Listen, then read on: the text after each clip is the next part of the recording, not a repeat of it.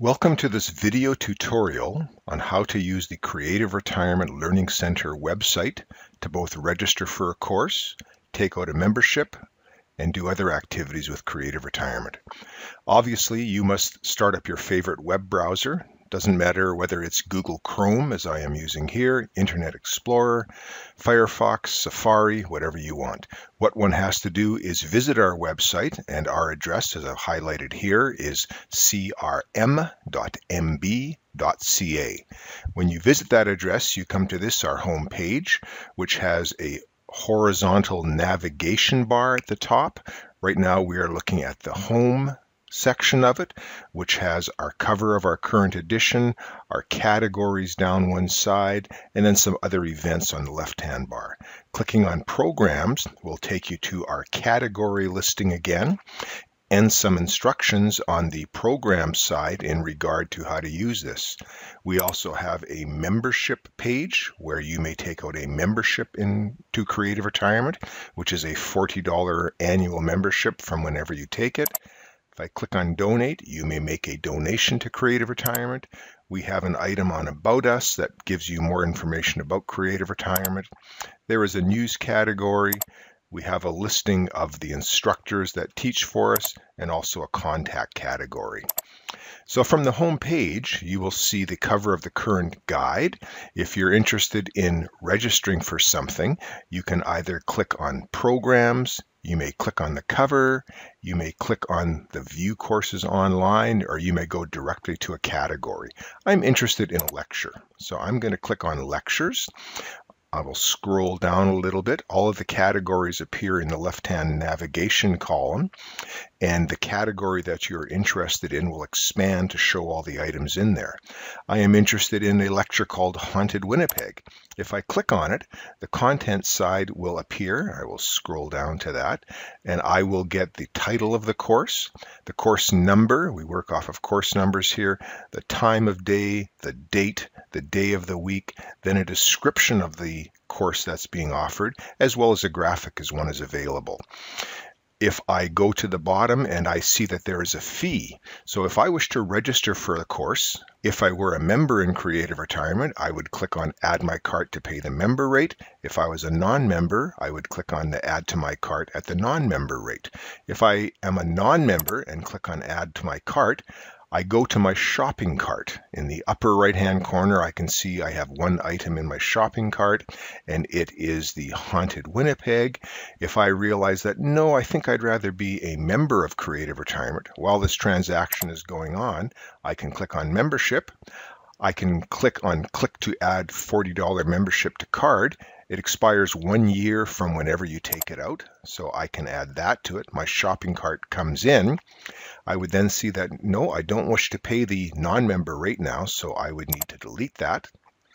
Go back to Programs and Lectures and just re-register for the course again.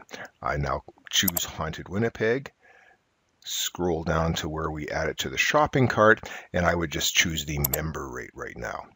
The shopping cart would then come up with the course I wish and the membership fee, as well as the total. I can return to other sections of the website if I wish to join a club, and I can add as many items in here as I want. If I wish to add the Armchair Travel Club, I can click on it. I get the details about the club. If we have a speaker in our database, under Speaker, there is a link to that speaker so I can learn a little bit more about the person that will be either instructing or facilitating the program. If I click on Brian McCann, there is a picture of the person, a little bit of background on the person, and then also there's a link at the bottom, Programs Taught by the Instructor. Clicking back on Armchair Travel Club will return me back to that club. If I wish to add this club to my cart, I just click on Add to Cart. All clubs are members only, so that's why you only see the member rate there. Click on Add to Cart, and I then see I have a listing of everything that I want. Once I have populated my cart with everything that I wish to put in it, I would then go to Checkout. When I come to Checkout, there is a listing again to confirm what it is in my cart. If I notice that I may have clicked on something twice and I only meant to do it once, I would delete the second item here. I can make any changes or additions I want. I then scroll down to the spot where I complete the transaction by giving my credit card information and my personal information to make the transaction.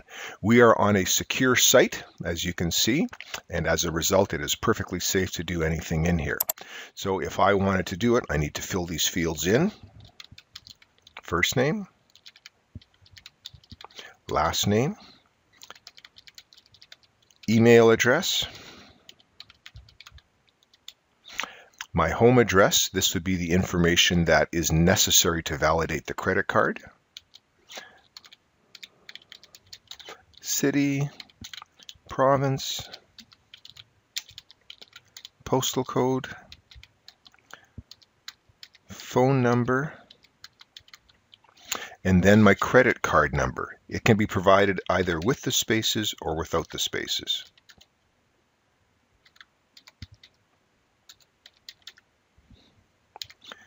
The verification code is the 3-digit code on the back of the credit card.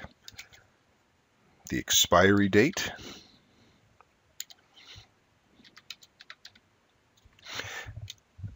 There is a spot if you have any comments that you wish to add to it, such as you are purchasing 2 entrances to a lecture. One may be for you, one may be for a friend, and we do not have that friend's information in our database, so just any information that you care to give us. Once that information is correct, I click on Submit and Check Out. Please click on Submit only once to prevent duplicate charges. Click on Submit and Check Out. That takes a second or two for that to go through. I would then get success. What will happen is I will receive an email confirmation shortly indicating the activity. It indicates that my credit card has been successfully charged. If I were returned to the previous screen, one of the fields was not filled either correctly or was omitted, and it would be pointed out as to which field I would have to go to.